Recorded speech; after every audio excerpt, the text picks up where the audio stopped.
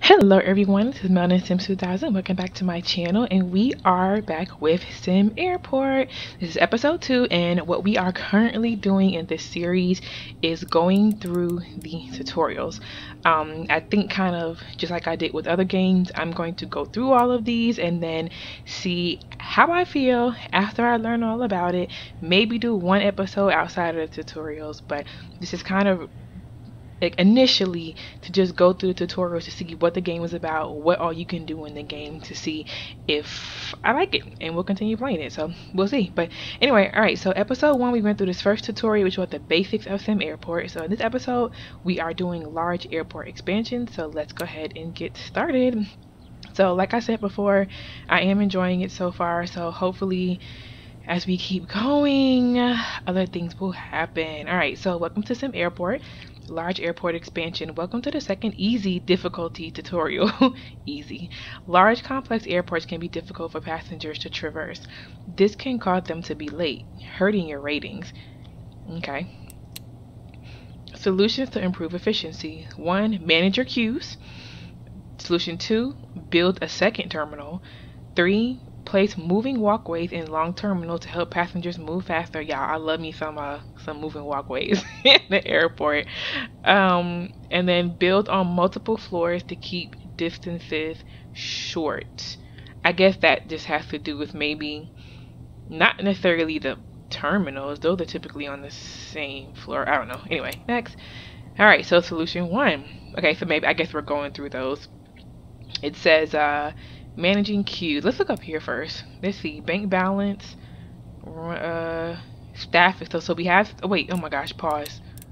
Goodness gracious. Wait. Did I pause? I think I did. Oh yes. It says pause right here. Pause. Okay. I have staff. We have property taxes. So basically, right now we're making no money because all we have is staff and property taxes, and we're not having any planes. Passengers. We don't have any. Arrivals, departures, airline executives, arrivals with connections, successful departures, missed departures, airline interest, and then weather. Okay. Wind conditioning's worsening. So true story, y'all. On my way back from Seattle, for my vacation, we made it to Jacksonville, and we wound up circling the airport for 20 minutes because of the fact that it was bad weather and we couldn't land. And then we landed, but then it was there's a thunderstorm like near in the area, even though it wasn't really that close. But if you know anything about airports, they have this radar where if there's lightning detected within 5 miles of the port, they have to bring their people inside, and if the people are inside, that means no one's there to usher the plane to the gate. So basically we wound up sitting on the plane on the runway for an hour, waiting for that. And then what happens is, say you get to it does it it's like a 10-minute wait. So say it detects lightning within 5 miles, it starts a 10-minute clock. But say like 9 minutes and 30 seconds it detects another one, well then the 10-minute clock starts over again. So that's why we wound up waiting for a whole stinking hour. But anyway, so it's just kind of, I wonder if all of this stuff comes into play, because that would be kind of cool. All right. You can assign the same queue to multiple services, such as 1 queue to 3 ticketing desks. Okay, that makes sense. This is an optimal way of making sure all waiting passengers are served in the order they arrive. Yep, that makes sense. Sometimes a fair order is not the most efficient. Creating a separate queue for flight crew will allow them to bypass the main queue, which is especially useful at security if the crew arrive late to the plane and causes delays. Makes sense. You may also want to consider having priority queues for first class. Yep, as their satisfaction affects your airport rating much more than coach satisfaction does. Oh, do they? I used to love when I had like first class and priority and could just get in front. Anyway, don't skip making queues. Staff get confused about who is next to serve when everyone is crowding around, causing them to be much slower. Multiple terminals. If there's enough space, you have a large enough budget. A second terminal would be great for improving airport efficiency. This allows you to split up airplane gates between multiple security and ticketing zones as long as they are connected. This will require a lot more infrastructure to function correctly. Only do this once you are confident in how to get the first terminal working. Makes sense?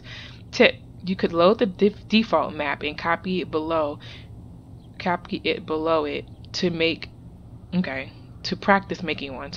Make sure that operational objects are assigned correctly. Lord, I'm scared, y'all. I'm scared. Building walkways along very long areas of the terminal is the easiest and cheapest way to improve efficiency. This is assuming you have wide corridors to drag them down. They can also be used by staff and baggage carts. Because each one go one direction, consider how passengers will use them. Don't build huge ones. Leave gaps so people are free to walk off them. Okay. It's a lot of reading. Like, was I supposed to do something by now? Just remember that long walking distances are not the only reason for passengers being late. Make sure to investigate long queues and where people are slowing down. As explained in Tutorial 1, building custom queues allows you to visually identify traffic problems. Okay. Oh my gosh. A recommended area has been shown as an example, going from security. Is it this? Like, am I looking at this? Oh, I can't move it. I can only zoom. Oh, there we go. So this is something. I don't know what, but it's something. Going from security to departure lounge. This is recommended because passengers need to get to their flights quickly.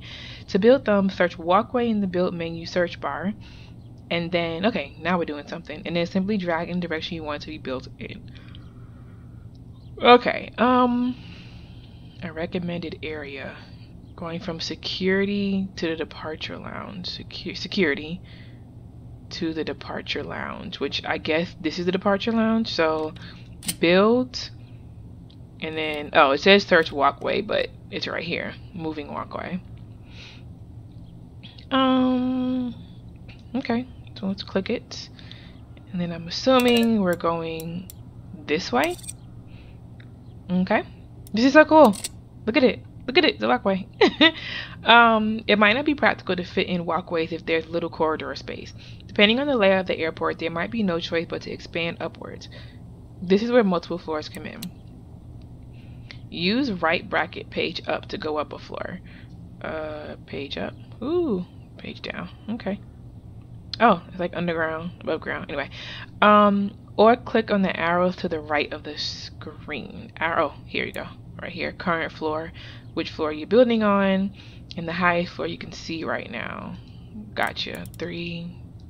Okay, so 2, ground, -1, -2. Cool. Okay.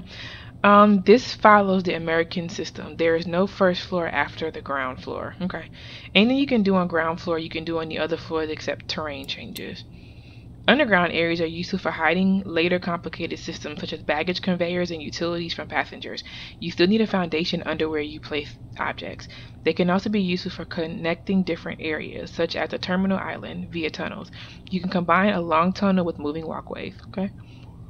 So this is underground. Next, back up. At a higher level. I was like, what happened to my stuff? This is a higher level. Higher levels can be used for expanding your shopping areas in the departure lounge or adding staff zones that are out of the passenger's way, or out of the way to passengers, whatever. A second floor door connection is required for the larger gate sizes to connect to the terminal. Yeah, I'm gonna need a sip of water or something, like when I'm done reading these. Feel free to build a second floor above the departure lounge to make room for shops. Remember to connect it with stairs. Before anything can be built on this floor, a foundation must be placed. That foundation must be placed above an existing one on the lower floor. Oh, was that it? Oh, okay. Well, I guess we're getting 2. It looks like that was more just informational. All right, so I guess we're fitting, like I said, 2 in this one. So the next one is baggage systems. Welcome to the first advanced tutorial.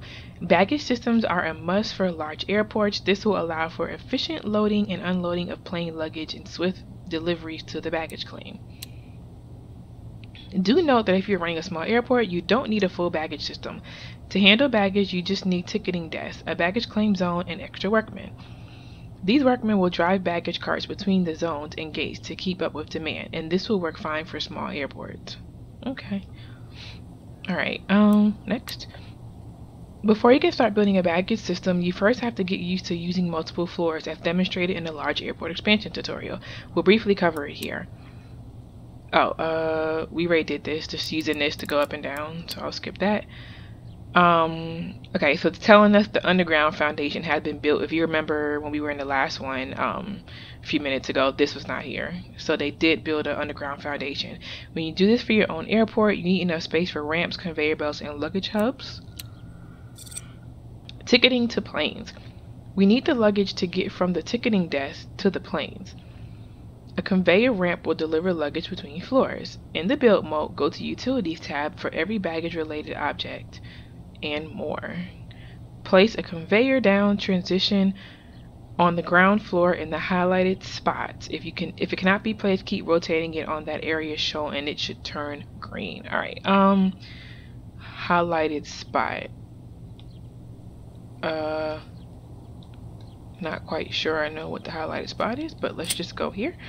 Conveyor. Objects. Baggage. Conveyor. Y'all, let's just type. It's place a conveyor. There we go. Conveyor down transition. Okay. So we have that, and it says in the highlighted spot, do you see a spot that is big enough for this? In the highlighted spot. Oh, is that it? Because that's ticketing. Oh yeah, it looks like it. How do you rotate? Oh, there we go. Like this? Did I do it? Until it should turn green. That's green. On the ground. Oh! Wait, yeah, I'm on the ground floor. Project priority. No. Oh, I have to hit play. Just do fast forward. They gotta come build it. I keep forgetting about that. So they should be coming. Yep, here they come. Alright. So where did he go? Alright guys, so I changed it because even though I put it here, I just realized that when I'm moving this one, there's like green boxes. So I think I just didn't do it right, and I don't know why that's there. That's not what I'm supposed to do.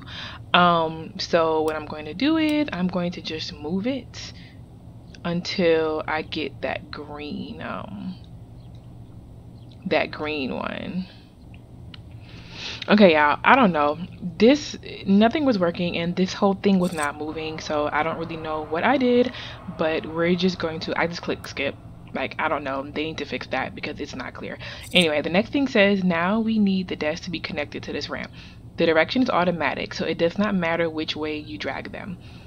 Note, if you wish to place things freely, place these objects where you like and then skip ahead at any point. If you decide to skip, remember you'll have to figure out how to connect them yourself. Alright, so connect the desk to the ramp with the conveyor belts on the highlighted line. You need to wait for it to be built. Remember the speed controls at the top. Okay, so let's go to utilities, conveyor, and so let's do like this. I'm assuming that's what they were talking about.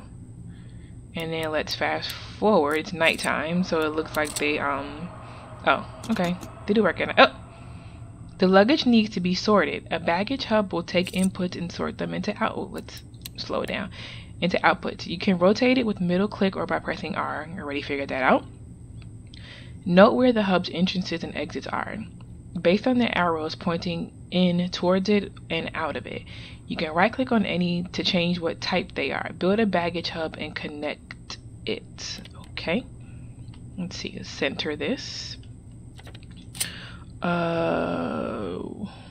Is it utility still? Yep. Okay. Baggage hub. So let's get that in there. It's green. And then I guess a conveyor from here to here. And then let's fast forward. I think they're gonna come build. Okay, so that's done. The hub is done, and now they're working on the conveyor. Alright, now we're on to next. Once the luggage is stored, oh, let's slow that down. Once the wait, let's pause it because we're not doing anything. Once the luggage is stored, it will need to be sent to a baggage depot close by to the aircraft gates. This is where they will be collected from 4 planes. Well, I guess collected from 4 planes. Like, I mean, I think I get what I mean. Build a baggage depot on ground floor on highlighted spot. All right, highlighted spot. Okay, so this must have been where this had to go then. I'm pretty sure. All right, so we got a highlighted spot. So let's go back to utilities, bag depot. Let's click. Oh, it made this whole thing. Okay. Oh, we're underground now. Okay, now we gotta connect it. I get it. I get it. Conveyor. All right. So I guess we have to go. Oh, I think it said it doesn't matter what direction it's in. Actually, I think they said it will automatically work as long as you put it in. So that's fine. All right. Let's connect it. Let's fast forward and get the guys down here to work their magic. Come on. Oops. Sorry. Come on, fellas. Where y'all at? There they go. Yeah, highlighted squares. Alright, so it took them a little while, but they're done. It says to check if connections are correct, hover over the depot. It should no longer require a connection to a ticketing desk. Okay, so it says let's do page down. Hover. Okay. 0 bag sorted, so it doesn't seem like it needs a connection, so I think that means we're doing okay. I think we're doing fine. Okay. It will only deliver luggage for gates assigned to the depot. This can be taken advantage of when you have large airports with multiple depots. Now click on a depot and assign it to the aircraft gate. Down. Is that? Y'all, I don't even remember what the heck a depot is. It's not that. Click on the depot and assign it. What was the depot, y'all? Do you remember? Is it a ticketing desk? Oh shoot. Oh my gosh, the depot. Goodness gracious. Okay. Assign to A1. Assign. Right here, down here, guys. A1. The baggage will not be able to get to planes yet. The baggage cars will deliver luggage to and from depots. They are stored in hangars. You can search for hangar in the build menu or find it under structures. Build a small hangar anywhere next to a taxiway, and once constructed, add a baggage car. Okay, so this baggage depot is now assigned to gate A1. As you can see, a little A1 right there. So let's find a hangar. Hangar. Okay. Let's do a small one or a medium. Let's do a medium. Let's do a medium hangar. And it said place it anywhere next to a taxiway. I guess. Can I fit it up here? Seems to work. And add a baggage car. Oh, we need to fast forward. They need to build. So let's wait until they come back and build this. Okay, so guys, it said a small hangar and I'm like not paying attention. So I'm gonna dismantle and do a small one. Okay, so now that the small hangar is built, we need to assign it a baggage car. So I guess we clicked on it, assign vehicles, slot 1, add baggage car. Okay, so now I have the baggage car. This requires connection to a baggage hub. What did I not do right?